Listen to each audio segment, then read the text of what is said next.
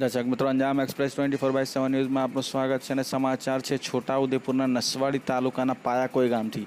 ઉનાળાની શરૂઆત થતાં જ પાણીનો પોકાર છોટાઉદેપુર જિલ્લાના નસવાડી તાલુકામાં શરૂ થયો છે અને પરિસ્થિતિ એટલી ગંભીર બની ગઈ છે કે જેના લગ્ન થવાના કલાકો બાકી હોય તે કન્યા જ પાણીની શોધમાં નીકળી હતી અને જેને જોઈ આખું પાયાકોઈ ગામની મહિલાઓ પણ પાણીની શોધમાં નીકળી હતી। નસવાડી તાલુકાના અનેક ગામડાના પીવાના પાણીના ગંભીર પ્રશ્નો ઊભા થાય છે। પાયાકોઈ ગામ 300ની વસ્તી ધરાવતું ગામ છે। 4 જેટલા હેડપંપ છે, પશુને પાણી પીવા માટે હવાડા પણ છે।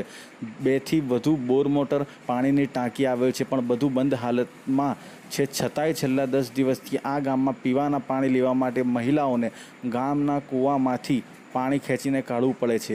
પશુને પીવા માટે પાણી નથી। હેડપંપમાં માંડ 2-4 બેડા પાણી નીકળ્યા બાદ બંધ થઈ જાય છે તેવું કહેવું હતું ગામના રહીશોનું। આજે મારી છોકરીનું લગ્ન છે। પાણી માટે બહુ તકલીફ છે। ગામ લોકો ઠીનબડા પાણી ભરે છે। પાણીની સુવિધા કરે તો સારું છે। સરકાર માટે એટલી વિનંતી છે। શું નામ તમારું? મંજુલા, ગામ પાયાકોઈ। અમારી છોકરીનું લગ્ન દીધું છે એ માટે અમારે પાણીની બહુ જરૂર છે, બરાબર? તો એ પાણી અને પાણીની તકલીફ છે અને બહારના માણસો આવે, જાનરિયા આવે, એમને અમારે ક્યાંથી પાણી પાવે?